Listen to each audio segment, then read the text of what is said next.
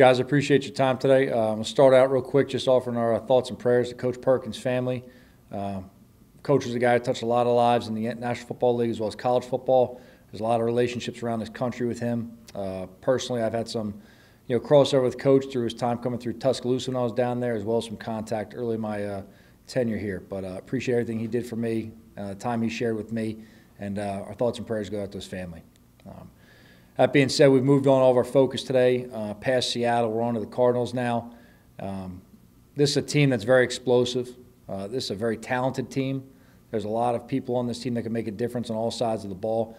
I think it starts right away with the way the team is built, and that starts with the head coach and how he calls it and how he gets the offense moving. And Cliff does a great job in terms of scheme, using tempo, really creating matchups for his players and letting them play to their strengths.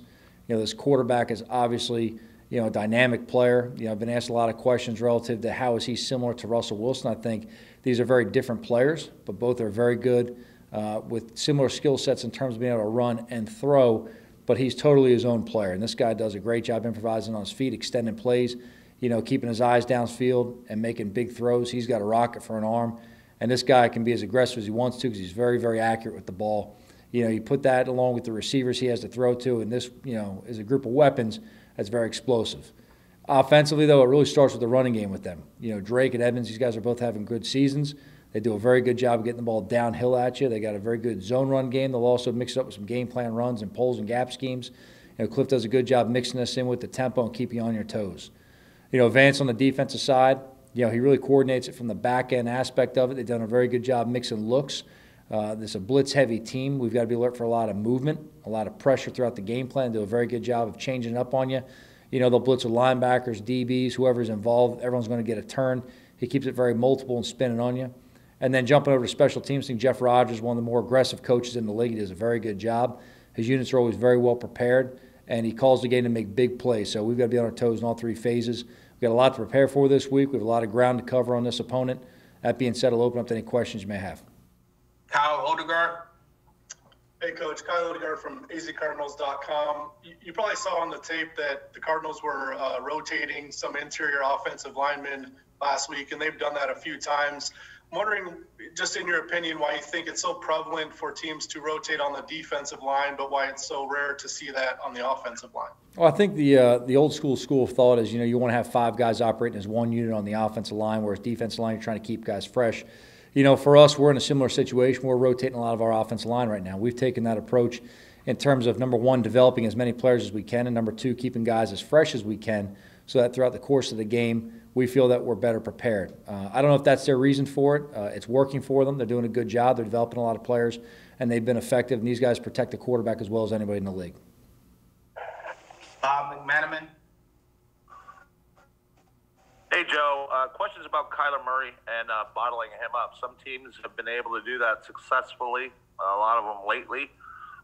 What are your thoughts about how he's looked and if he's looked a little different and if how much of a threat is he still despite maybe having going through some pains right now?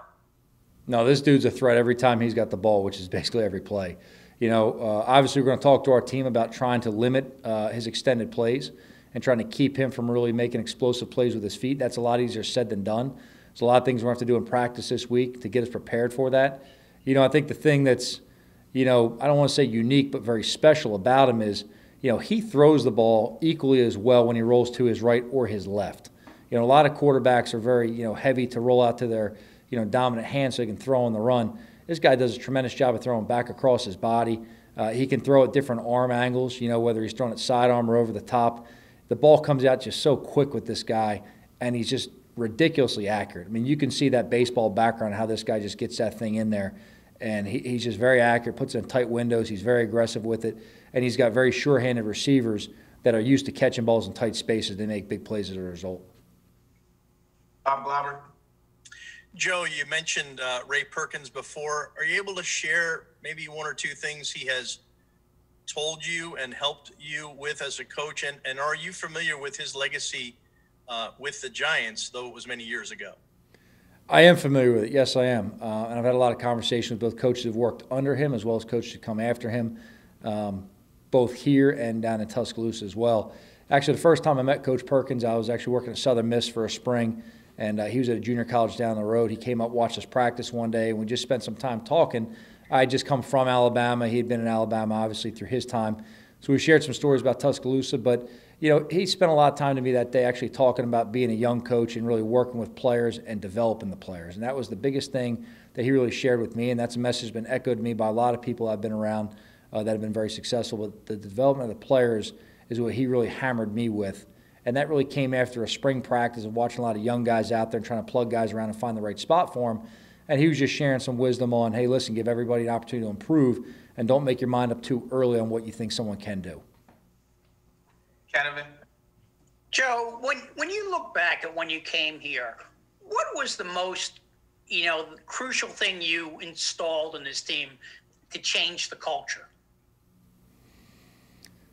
I think with me, I've always had a big belief in just discipline and accountability. And I think the accountability to your teammates, and that's whether it's coach to coach, coach to player, player to player, player to coach, we all have to be accountable to one another.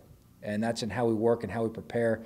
And that's in whatever the result of our preparation is. And don't make any excuses. Just call it what it is. Be honest with each other. If we're transparent and we're honest, we can all go ahead and improve and move on. But to me, it's just about, being accountable to each other, and that discipline comes with that as well, because if you have to own up to the man next to you, if they're counting on you, then you have to do everything it takes to be successful. Thank you. Kim Jones. Hey, Joe. 2 quick ones, if I may. What has turned around the running game? I think you 7 in a row now with at least 100 yards rushing. And I apologize if I missed it. Did you have a Daniel update? All right, so as far as Daniel, we're going to give him an opportunity to go out there today, move around the field. We're still in that point of the week. I haven't seen him do anything physically yet this week since the end of last week, really. We'll see him move around today. We're optimistic. I know he's going to tell us everything we want to hear. We've got to, again, use our eyes instead of our ears with Daniel. So we're going to put him out there today, make sure we give him a chance to progress. Today's a walkthrough, so we're not going to see everything full speed. Tomorrow we'll be on the field moving around. And then Friday will be a big day for us to kind of make a final decision, hopefully, going into the weekend. In terms of the run game, I don't think turnaround is probably the right phrase for it. I think what I just need is consistent improvement, Kim, and that these guys have worked hard day in, day out. Look, we've adjusted schematically based on what we do well and how we can have an advantage over certain opponents. Our guys have been very fluid in what we've asked them to do. They've really bought into the techniques we're teaching, and they've done everything they can to master them. So to me, I think it's just cumulative work they're putting throughout the season and just seeing one day stack on top of the other. Paul Schwartz. Hey, Joe. Hey, Paul.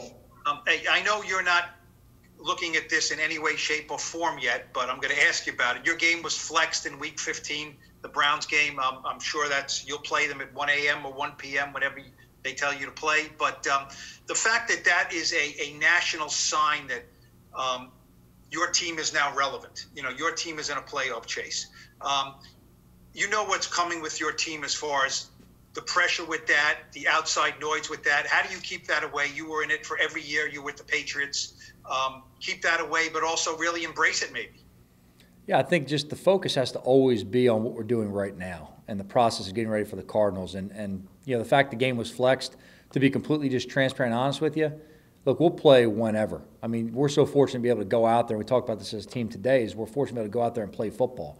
There was a period this summer where we're all sitting there on phone calls and talking to each other of, are we going to have a season? Is it going to start late? How are we going to get this thing going? To be at the point we are in a season right now, we're just very fortunate to be playing. But in terms of the pressure and the noise outside, I think you just have to keep your focus on what you're doing immediately. Today's Wednesday. We're working on early downs, working on the kicking game, working on fundamentals. Tomorrow's Thursday. We're working a lot of situational football, third down, red area, 2 minute. Friday's going to be a red zone day for us. It's going to be a lot of review for us from throughout the week. If we just keep our focus immediate on what we have to do that day to improve and get ready for Sunday, that's all that really matters. Right now there's a lot of talk about hypothetical games. We can't sit here and live in some, imaginary world about things that don't exist yet. The Cardinals are very real. They're getting on a plane. They're coming to play us, at MetLife, and that's what we have to get ready for. Thanks, Joe. Thank you. We got time for 2 more. Tom Rock and Duggan. Tom Rock. Joe, there was a stat that the last time the Giants had a defense that was as productive as you've been over the last 4 games were the 2 Super Bowl years. Do you feel like this defense is playing at a championship level and is good enough to bring you through the rest of the season and beyond? I like the way they're improving. I love the way they're working every day. think this team's really playing as what we say is a team. And this unit's really come together nicely. I think they're building on their ability to play with a lot of multiples. They're building on their position versatility, which allows Pat to put together creative game plans and allow us to go ahead and use some disguise. But then also it ultimately comes down to the fundamentals, being able to just play straight ahead and beat the man across me. And I think our guys have really improved fundamentally as well as schematically. In terms of everything else, we're trying to get this team good enough to play against the Cardinals this week. Anything after that, we haven't discussed or thought about or talked about. We have a ways to go as an organization. We have a lot of improvement we have to make. There's a lot of things I have to do better. There's a lot of things we all have to do better playing and coaching-wise. So today's going to be a good focus on getting a step forward, and we have to focus on that every day. And then just on the defense, is Blake, he'll be back this week? Again, I got to be fair to Blake and see where he's at. I hope so. He's in the meetings with us today. I had a smile on his face, and he's laughing. So you can always cut it with Blake. But there's obviously guys are coming out of games. They're banged up. They're sore. Today being a walkthrough day is really part of the recovery from our trip going out west. So that should allow some guys with some nicks and bumps to do some things in practice. But when we get out there tomorrow, kind of gives us a better look in terms of guys that are dinged and bumped up in terms of how they can move around. Thank you. Last one here, Duggan. Hey, Joe, things are going well where I don't think you've had a question since Sunday about special teams, so I'll be that guy. What's kind of been going wrong in that phase the last 2 weeks, and how do you fix it? Yeah, look, we just go back to work and work on the fundamentals and make sure we're communicating as a unit, all right, moving forward. So, again, that's obviously a phase that we put a large emphasis on here. We have good players on there. We have good coaches working with it. We play against good teams. They're going to have a chance to make plays. It's our duty and our responsibility to make sure they don't make plays. So we've got to do a better job coaching it and playing it. It starts with me.